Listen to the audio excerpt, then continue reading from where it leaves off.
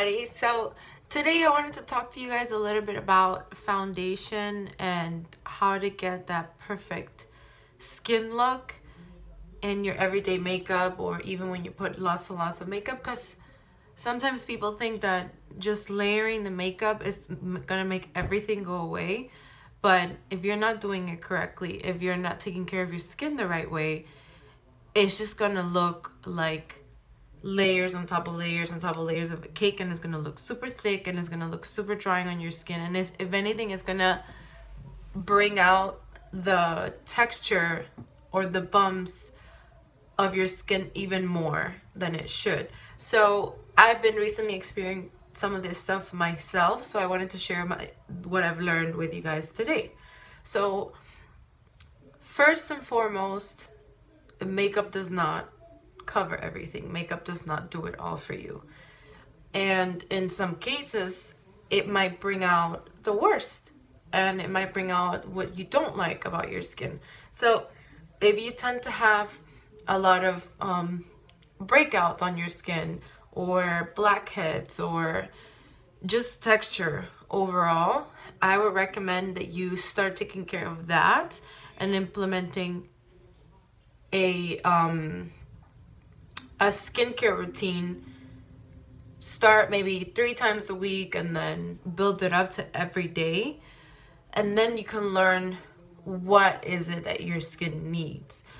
I had a hard time with it myself to begin with, because you always hear you have to exfoliate every day, you have to tone your skin and hydrate your skin every day, but not everybody needs all those 3 things every day. One, not everybody needs the same kind of products every day. That's 2. So for me, for example, I needed to find the right products that work for my skin, and I needed to find a routine that worked for me. So for example, I cannot use moisturizers that are oil-based. Anything that's too thick, that just feels like grease on my skin, 1, I don't like it. It's too heavy. And 2, there's a reason why I don't like it, is because it breaks me out.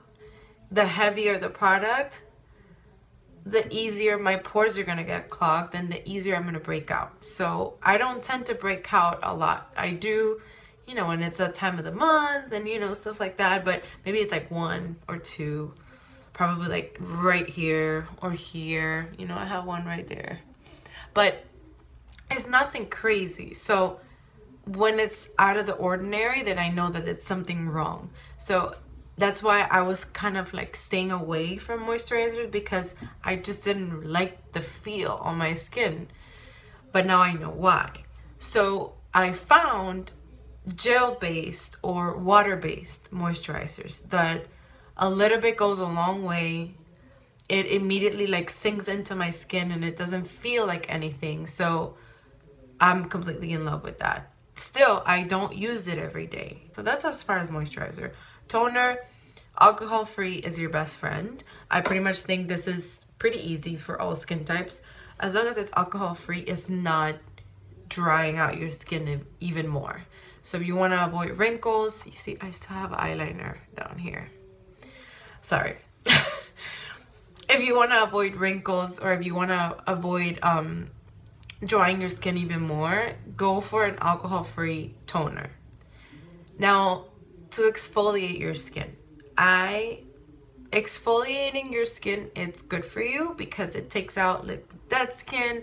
It gets your skin to be nice and smooth and even, and it's definitely going to help out with the makeup application of your face. The one thing I don't like is exfoliating your face too much. Dries it out even more. So for me, I tend to do it once a week, twice a week at the most. Sometimes I even do it once every other week, depending on how my skin is. Obviously, your skin is a reflection of what you eat. So the more water you drink, the healthier you eat, the more hydrated your skin's gonna be. But obviously, we're not perfect. So I tend to see and feel what my skin feels like, and if it's still pretty soft and, you know, there's no really a lot of texture there, then I'll just do toner and moisturizer. But if I'm starting to feel, especially around my nose, if I'm starting to feel like little bumps here and there, or like my blackheads, or like it's just kind of rough around this area, then I'll go and I'll moisturize and do stuff like that. So that's the base. That's something that you have to work on. It's routine. It's not just when you put your makeup on. And that's also when, because I don't like to wear makeup every day. So even when I don't wear makeup, I want my skin to look nice. I want to look awake. I want to look healthy. I don't want to look sick. So, because I have those days when, you know, I'm just extra pale, my skin is dry, and I can't afford not to wear makeup because I already know people are going to be like, are you okay? Do you feel sick? But it's just that I'm just not taking care of my skin. So you want to make sure that even without makeup, your skin looks good. So that's as far as that. There's a lot more to it, but the stuff that you kind of need to experiment with and find out what works for you. Moving on to makeup. Starting with foundation, you have so many options. And just like skincare, is all trial and error, really, because all of us have different skin types. So you kind of have to see what your skin tells you that it needs. So for example, me, I tend to get, when I wear makeup, I tend to get oily around here, around my nose, here, and around here. Obviously, you know, the famous T-zone. So I used to think that I had oily skin. And so that's one. And two, I love the look, the matte look on the face. So the matte look, very, you know, like on your skin, very dry, nothing too shiny. I love that look, right? So I would think, yeah, a matte foundation, a mattifying foundation would be the best for me. I've been trying, and I tried the L'Oreal Infallible Pro Matte, which is highly recommended. It's apparently a really, really good one. I did try this one. I also tried the Maybelline Fit Me foundation. It's right here, and it's the matte poreless foundation. So I tried these two matte foundations, and I like this one. The coverage in this one is a lot stronger, a lot more full coverage than this one. This is not bad. I liked both.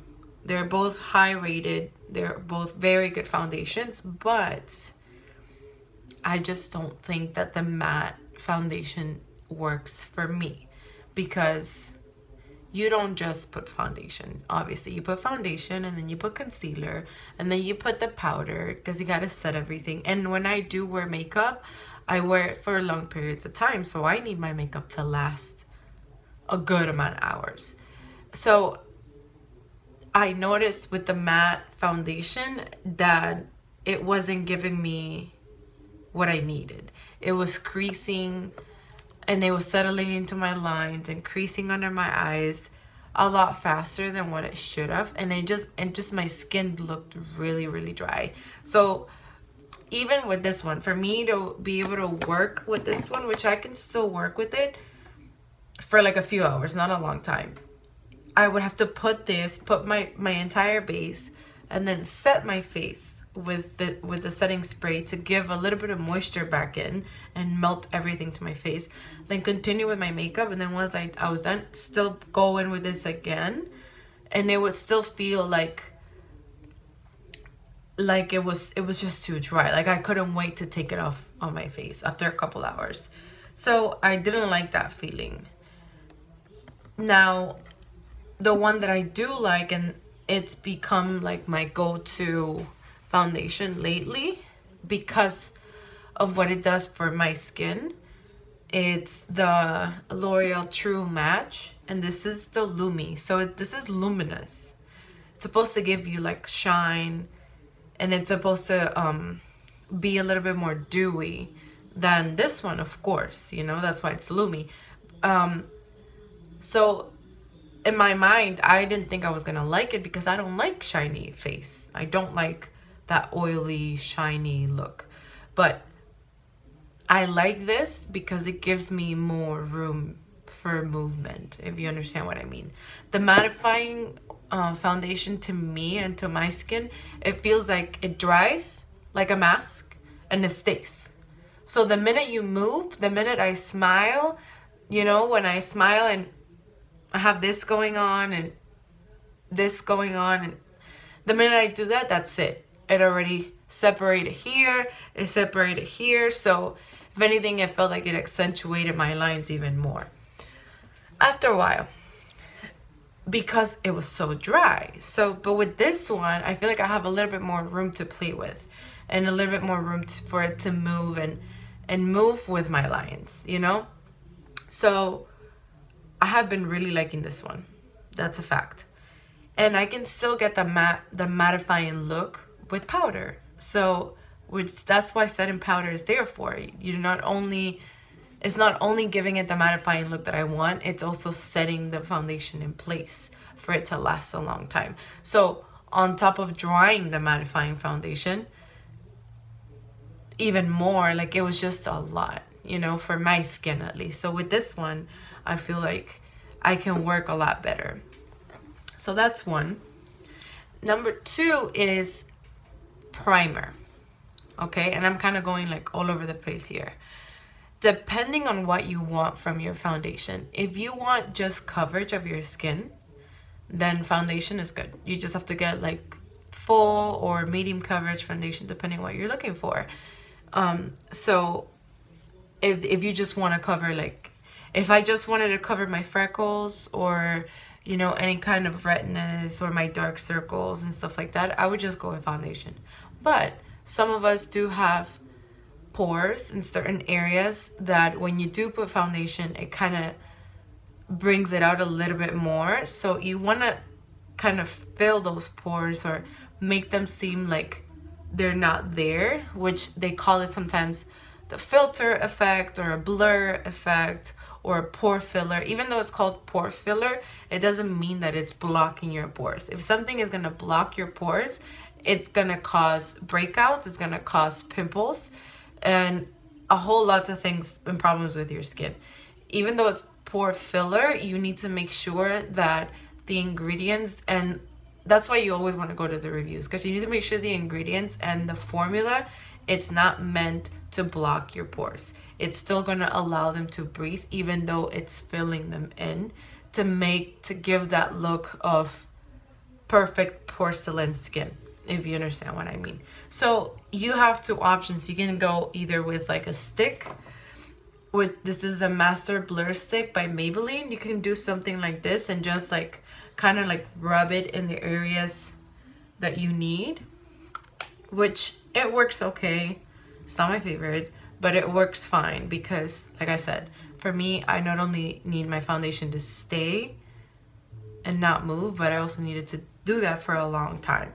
So I feel like a primer that I can put all over my skin and has a little bit of like tackiness to it, like it feels a little sticky, is gonna help my foundation grab on even more. So something like this, the NYX Studio Perfect Photo Loving Primer, something like this is better. I can put it all over my face. I don't feel like I have anything on, and it really helps. I've noticed it really helps to smooth out the effect on the skin. So I really recommend this. After that, you know, you go with your primer, you go with your foundation. You want to put concealer. About the concealer, you also have to be careful. You want to use a formula that's not too drying, because if it is, it's just gonna break apart so much easier over here.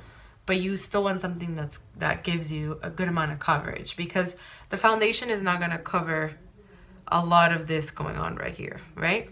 So you want coverage all over your face, and you want double reinforcement here to not only cover the dark circles, but to also get rid of that puffiness, you know, and those like sunken effect of the eyes.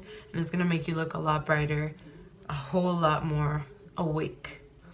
So concealer is a good one. The Maybelline Fit Me is a really good concealer. The Cover FX drops are really good, and I have recently discovered well, not discovered, but I have recently started using the Instant Age Rewind by Maybelline as well, and this one is really good. It's very lightweight and it has a really good amount of coverage, so this one's pretty good. Now, how do you blend everything together? You can use either brush like this that has like a flat, you know, top, and just kind of like buff everything in. You just need to make sure that you're using a good quality brush so the bristles don't like stay on your face, or the brush, sometimes when the hairs on the brush are not good quality, you'll see the strokes, like you'll see lines on your foundation, so you need to be careful of that. I like a good brush to blend in my foundation. What everybody likes, and what I have been liking too, it's the Beauty Blender.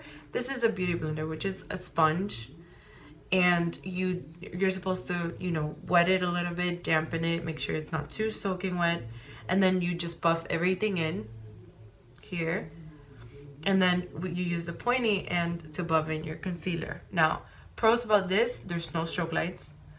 It blends out everything really nicely. It's a lot faster. Cons is that because it's a sponge, it soaks in some of the product, which is a good thing when you put on too much. When you put on too much and then you don't know what to do with it, this is gonna be your best friend. But the bad thing about it is that obviously because it's gonna soak in product, you're gonna end up using more. And you know, if you're conscious about how much you're using, then you might not like this. And then the Beauty Blender itself is kind of pricey. It's $20 for a sponge. So, you know, this one, however, this is the Eco Tool sponge. As you see, it has like a sharp edge on long one on this side, shorter one on this side, and I really like this one. It's very nice and soft. This is dampened already because I was just doing my makeup earlier. So you use the bottom parts to buff your foundation, and then you use this to like put your concealer on. You can also cut here when you're doing like your contour, you know, and this one is very useful and it's really soft. So if I had to pick, I would pick this one. And this one is only like, I think $5 or $6 at Walgreens. So this one for sure, I really like it. So it's between this or a brush, whichever one you prefer. Last but not least is about the face. I do like to set my face. So I set my under eye with a setting powder, a loose setting powder. I've been using the Pretty Vulgar one lately. I'm not sure if you can see, it's kind of bright.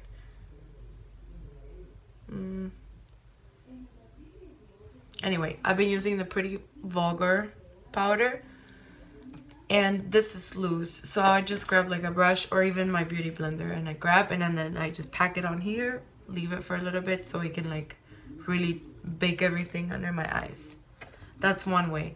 The other way is I bought a foundation powder, and this I use on the days that I need like a quick makeup fix, whatever, and I don't have time to put on liquid foundation. I'll use like a powder foundation. It's a pressed powder, and I just grab a brush, I swirl it around, and then I just buff everything on my face to set the liquid or the cream stuff that I just put on, to make sure that it's gonna dry in place and it's gonna stick to my face. So this is not a must, but I find it very helpful, at least for me. So that's like an extra step, but it helps everything to lock in place and to look very nice and smooth. So then after that, I do my contour. And my contour, you know, bronzer here, right here, over here, and down here. And then once you're done with all the powders, bronzer, I tend to do my blush and my highlighter at the end, but if you want to do it before, you can. But once you're done with at least that part, before you move on to your eyes, you want to set everything in place. Depends on your skin. If you have dry skin, then you want to set everything first, do your makeup, whatever, and then set everything after that. If you want to wait until the end, you can. And your skin will tell you. If you see it super dry, super matte, you can definitely go in with the spray. It's not going to do you any harm, I promise. And after that, okay, another tip that I would give you guys, whenever you're doing your lips, okay, first, if you have really, really dry lips and you have like flaky skin on the lip, you might want to get a lip scrub and just scrub it really well before. Scrub it, scrub it, scrub it, scrub it. Clean it off or eat it off, because most of them are edible anyways. And then you'll put your lipstick on top, especially if you're doing like a matte liquid lipstick, because matte liquid lipsticks tend, that's what they are, matte, because they tend to really dry everything around your lips to make the lipstick stay and to look matte. So that is a really good, especially if you want it to look good for a good amount of time. Make sure that you scrub your lips. You could put even like a lip primer, but I don't feel like that's needed. As long as you have nice soft lips right before and nothing too dry, then you should be good to go. As far as the eyes, you can prime with the concealer. You don't have to buy an eye primer. You can prime with the concealer, and then what's really important is that you use a transition shade. What I mean by a transition shade is almost like setting your eyelids. So you want to put one color all over that's something neutral. It could be like a light pink, it could be like a beige, it could be like a decent brown, a light color that you wanted as your transition shade, because it's going to help you blend everything else on top of it so much better. And it's going to take you less time to blend everything together. So you want to put something, especially, and when you see it, you don't want those harsh lines here, like a black line, you know what I mean? Like, you want it to blend. Like, you always want the deep colors to be like almost here, close to like the crease down here. You don't want the deep color to be all the way up here. You know, that's not your goal. The goal is to be deep and then transition and fade out into the brow bone. So for that effect, you need to have a transition shade down below on the first layer right there. Buff it in, buff it in, buff it in, just so you can, everything after that will blend seamlessly, and you're not gonna have any patchiness, any like blotchy or places where you don't even have eyeshadow. That's not gonna happen. It's gonna really save you a lot of time, and it's gonna change your life, I promise you. So that's as far as that. As far as mascara, I don't like waterproof mascara. I really don't. I think it's super hard to take off, and honestly, when you do take it off, you're taking off 5 lashes at a time with you. That's just my opinion. I thought I would throw it out there. I don't use waterproof mascara. I use regular mascara because it's gonna dry anyways. And unless you're crying your eyes out, nobody's gonna notice. So that's my opinion. But, and even then, like, it takes a lot for nowadays for the regular mascara to run like how it used to before. It doesn't really do it like that.